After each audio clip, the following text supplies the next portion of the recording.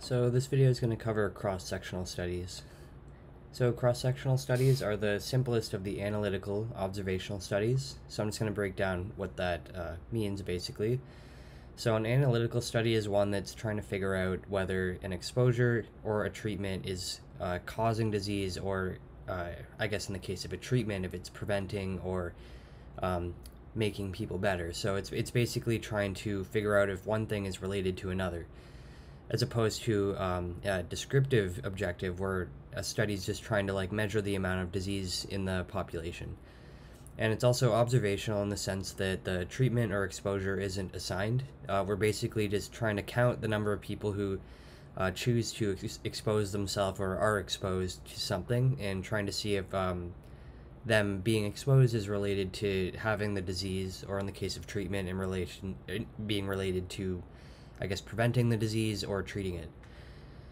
A cross-sectional study can also have descriptive objectives, because as I'm going to get into, that you're calculating prevalence usually of both an exposure and an outcome, so an exposure and a disease, and that can let you basically publish that on its own is of interest to a lot of people, of just what's the prevalence of this disease in a given population.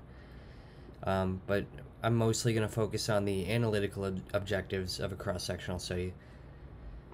So just the basics of how a cross-sectional study is carried out is a sample of a population is taken at a single time. So if it's a city with a population of 100,000, you might sample 1,000 kind of randomly.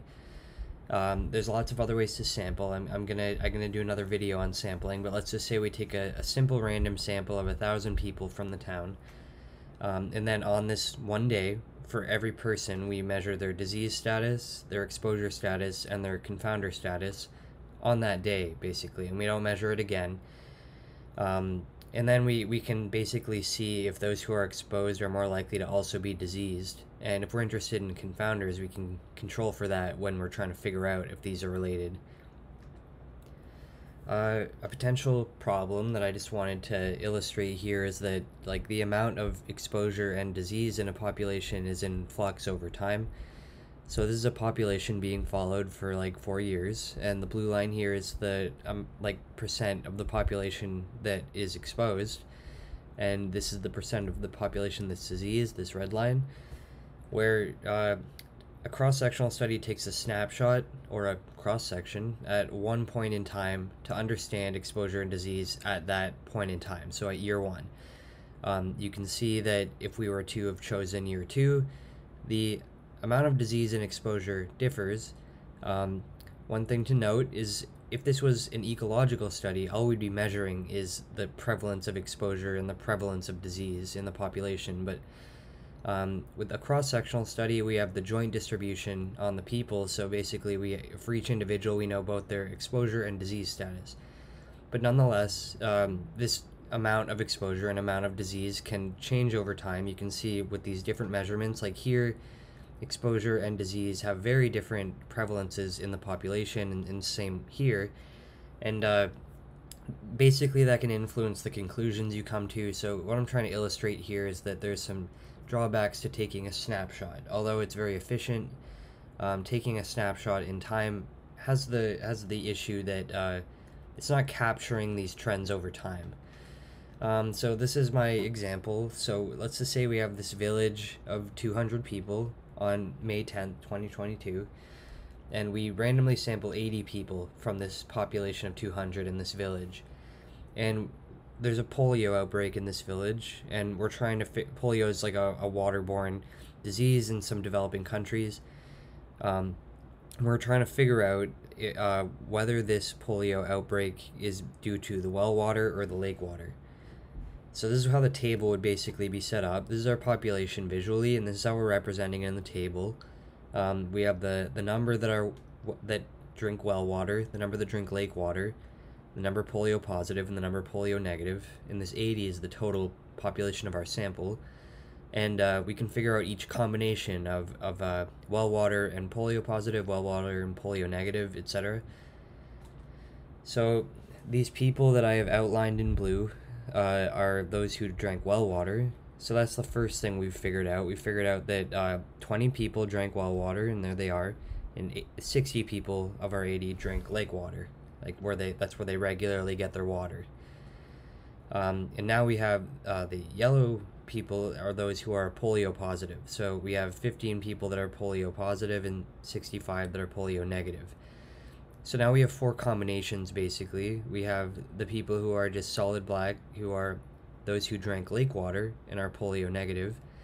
The people that are colored black and have blue on the outside are those that are well water exposed. So well water is what they drink, and they're polio negative. So yeah, and yeah, solid yellow is lake water and polio positive, and solid yellow with a blue outlining is well water exposed and polio positive. So as soon as you see yellow, there is a polio positive thing going on. And as soon as you see a blue line, there's a well water exposed thing going on. So that's basically how I built from this to this. So yeah, we can get the number of each of these combinations basically, and what that lets you what that lets you do is lets you figure out whether those who are exposed to well water might be more or less likely to get polio. So prevalence is something I'm going to talk about first. Prevalence is the amount of disease in the population right now, and that basically consists of those who got the disease sometime before we came to the town or the population, and they still have it. So reasons someone might have got it in the past and not still have it is that they might be dead, or they might have recovered before we arrived.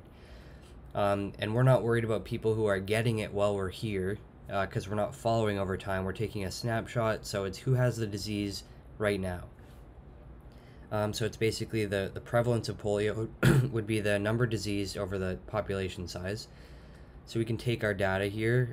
If you remember, we had 15 people that were polio positive and a population of 80. So we can get the prevalence of polio. It's about 19%. We can also find the prevalence of well water. Well water consumption, I should say, and that's 20 people who consumed well water over 80, so about a quarter of our village drinks well water.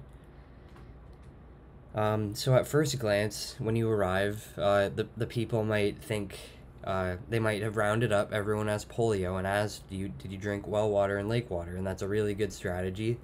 And let's say they found that 8 people that have polio drank lake water and 7 drank well water.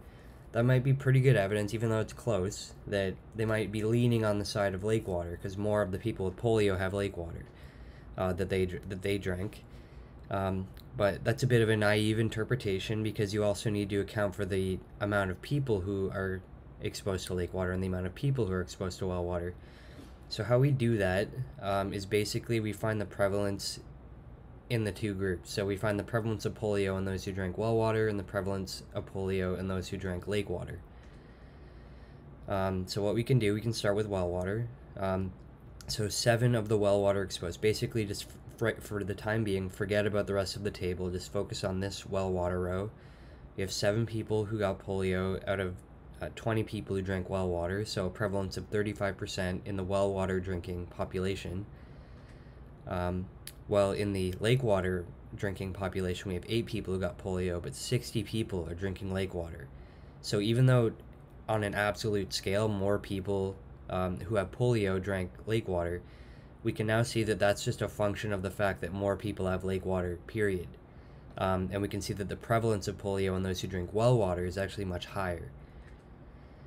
And although we can just see that the prevalence is higher in the well water exposed, it would be nice if we could combine these values into some measure of effect. So how we do that is a prevalence ratio. So it doesn't really matter which one you pick as the numerator and denominator, but generally whatever you're considering exposure positive usually goes on top. So if we're thinking well water is exposure positive, we're putting the prevalence of polio in the well water drinking population on top, and the prevalence of polio in those who drink lake water on the bottom. So 0.35 on top and 0.13 on the bottom. You'd get the same answer if you put 35 and 13. Yeah, I shouldn't have had to use a calculator for that, but I didn't want to give you the wrong information. So yeah, basically when you divide that, you get 2.7. So now you can say that if you drink well water, basically the likelihood um, of being polio positive is 2.7 times higher based on the information we have. And that's some pretty compelling evidence that we should probably stop drinking well water until we figure this out. And that's a neat explanation of like if you're a field epidemiologist in some really like rural village like this, that's a way that like you can really quickly enact change. And basically we don't even need to isolate polio from the water. We can just use this information to come to a quick answer. Like I could have probably done this in like a day or a couple hours, and then all of a sudden we're quarantining the well water, and everyone is well, at least the village is on its way to this polio epidemic being a thing of the past for them. So there's some limitations to cross-sectional studies for sure. You can't establish temporality very well, and I'm going to get into that. And it's only capable of determining prevalence, where incidence is the amount of newly occurring disease over time, and like I said, prevalence is the amount of disease right now. So these two things are pretty related, and I'm going to approach that pretty slowly, but also I have whole videos on the relationship between prevalence and incidence and the idea of person years. So I'm gonna just touch on it actually. So let's just say this is the gist of like where before we had a snapshot. This is just gonna illustrate the following forward idea. Basically, like with a cohort study or some other non cross-sectional study. Basically, the format is like, let's just say we're following everyone for 3 years. This blunted line means observation ended, and this dot means that an event occurred, so I guess polio or disease occurred. Basically, we have this baseline population where no one has the disease, but we know if they're exposed or not exposed. And we follow them forward. So after year 1, someone got the disease. After year 2, another person got the disease. And after year 3, this person, like we stopped observing and they never got it, so they're just disease negative by the end, and that person got it. So now we can calculate incidence. That's the amount of disease occurring over time, and it also allows you to establish temporality, because when we first got here, we knew that none of these people had the disease.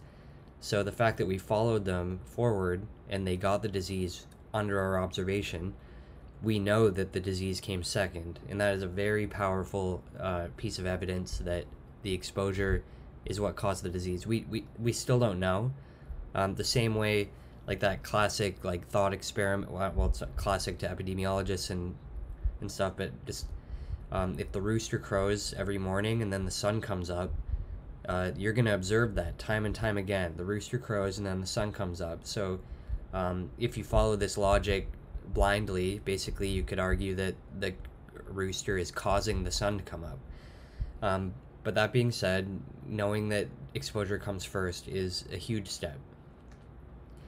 So just kind of diving into these temporality issues a bit more, like I said, we have to try and figure out that the exposure comes before the disease, and also we want to make sure the exposure that we're measuring is etiologically relevant. So that means it is relevant to the disease status of the person right now. So I'm going to show each of these two things with like a visual example. So reverse causality is that idea that like we want to show that the exposure happened and then the disease happened. But sometimes the disease came first and then the exposure. And in extreme cases, sometimes disease leads to exposure. So that's called reverse causality. And like a silly example would be like, if we're just doing a cross-sectional study where we're measuring exposure and outcome status here, let's say this is a disease like cancer, where like once someone is diagnosed with cancer, we can assume they're, like I know people can go in remission and stuff, but we can just say they're cancer positive now. So if we're measuring someone's exposure and outcome status today, this would be a person who has the disease and they, at the time of the measure, they're exposed. This person never got the disease, so they're unexposed and disease negative, and you get the point. But a silly example would be like if exposure is chemo and the disease is cancer, um, basically, like, exposure to chemo is always going to come second to cancer. And in that sense, cancer is kind of causing exposure to chemo. But if we do a cross-sectional study here, and let's just say we're an alien that has no concept of chemo, and we're just like abducting people and trying to figure out like people who have cancer, why do they all also have this like chemo exposure? Maybe chemo is causing cancer, because like to the alien that would make a lot of sense, because chemo is radiation exposure and radiation causes cancer. So they might be thinking that it's chemo that's causing the cancer, when really cancer caused the chemo. Another idea is etiological irrelevance. So now we changed the example. So green here is you're a smoker, and blue here is you're a non-smoker. Let's say this is lung cancer, these dots. And this is our sampling day. So this person is a non-smoker who has cancer, and this person is a smoker who has cancer. But this is an example where exposure status can change. Basically someone went from being a smoker to a non-smoker. This person quit smoking, and this person took up smoking. So this is a particularly weird example, because let's just say this person this would have been better to have as like decades, because obviously lung cancer doesn't happen in this time frame, but let's say it was like decades, and this person logged a lot of time as a smoker and then quit smoking and then got lung cancer, and this is where they were measured as someone who is a non-smoker who has lung cancer. That might not be relevant, because although they're currently a non-smoker, they logged a lot of time as a smoker.